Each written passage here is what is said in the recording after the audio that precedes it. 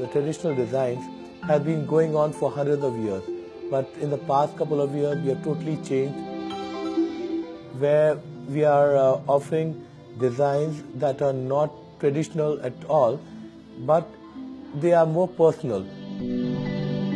Whenever I make a carpet, I make sure it has to do more with the color form, with the design, which is more to my liking. It's not to be something which is forced upon me. It's something which I create for my own liking, and which is liked by my customers and which is liked by the people whom I cater to.